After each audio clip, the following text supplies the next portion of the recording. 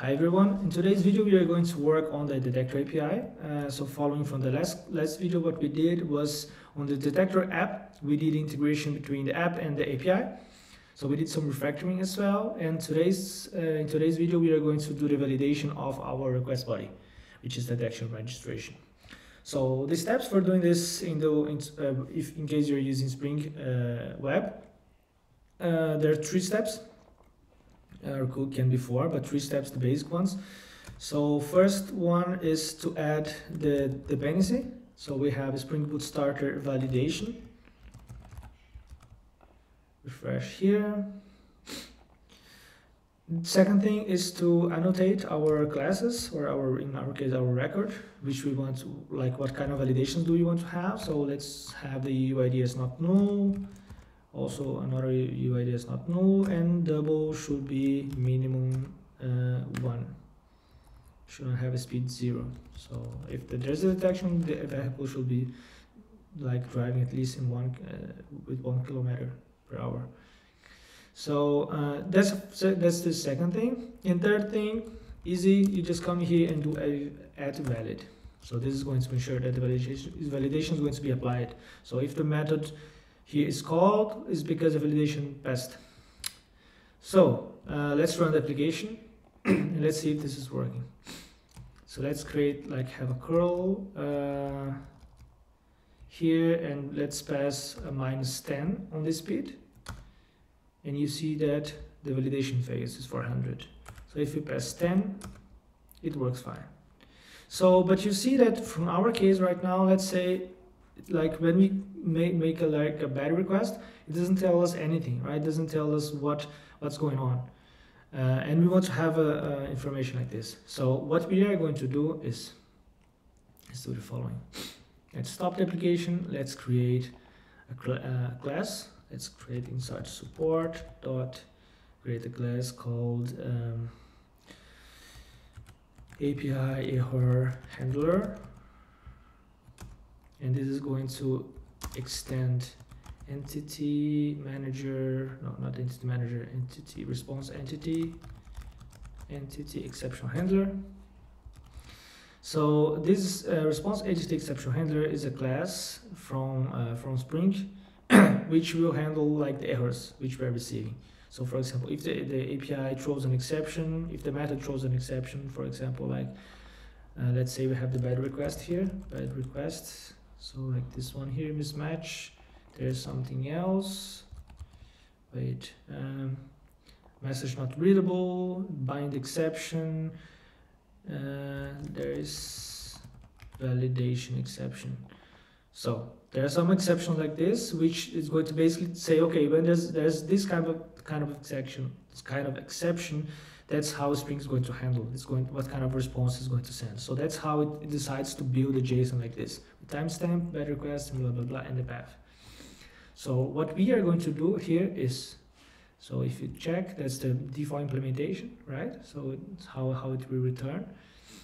And so that's like in the end the create response entity, and you see the response entity, the body, and blah blah blah, and everything.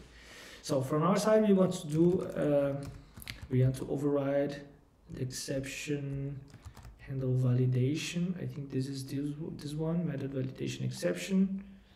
Let's confirm. Let's check. So here we're going to do a controller advise, and let's debug the application, and let's see if this is calling this method here. Let's come and curl.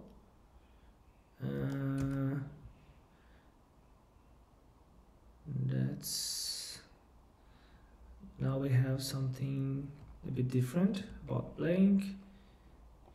Now it's something different. Let me check. Have started handle validation method. Let's check this one, method handler. I don't know. Let's just confirm which is the right one we have to subscribe to override. Validation, argument validation, method argument. Yeah, I think this one is the right one, to be honest. Let's check.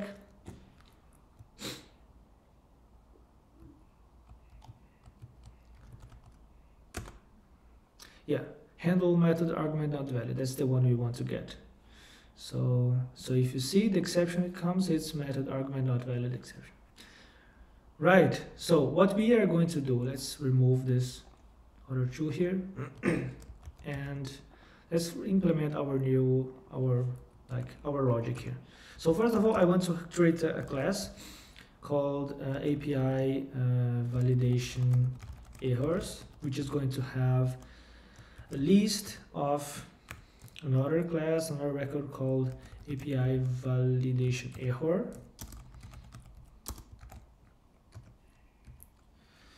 And here I'm going to create this record, which is going to have the field, which is wrong, and the message or the error. So what I'm going to do here, let's go and get exception dot get binary result, get field errors, or let me check. So what I want to do is like find out all the problematic fields, all the fields which have errors, and create like a list of errors which have basically the field and the error which is happening. So what's exactly the error about this field? So for that, let's do some discovery on this. So if I do a map, let's do for each, just for me to understand what kind of field error it is, what kind of data it has. Field error dot get field, and yeah, that's exactly what I want. So first I get the binary result, get field errors. Now I'm going to do a map, and here we have the field error. I will create a new API validation error, which has the field error dot get field and field error dot get. I will use the default message. So here you can, as you can see in the extension itself, we have access to the message source, so you can use the internal synchronization, so you can get a proper message. But that's not what I want right now. I just want to get a simple thing. Then to list. Yeah, not to list. Yeah, can be to list. So here we have a errors. And here we can return a response entity, valid request. Body is going to be a new API error validation errors. Oops, validation errors. Passing the errors here itself. Errors. Okay, that's it. Let's run our application and see how this is working right now. If I crawl with the wrong speed, it returns to us errors, field speed, error must be greater than or equal to 0. Now if you try to send like a totally empty JSON, it should complain about also equipment and ID itself. Let's see how it looks like.